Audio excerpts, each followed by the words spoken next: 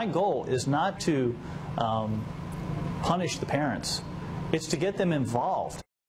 But how he wants to do it has people from across the nation accusing him of playing politics with the lives of Tennessee's poorest children.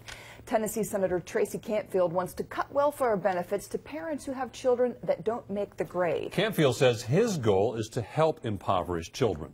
News 2's Joseph Pleasant talks to the senator about the nationwide opposition to his plan and his surprising source of support.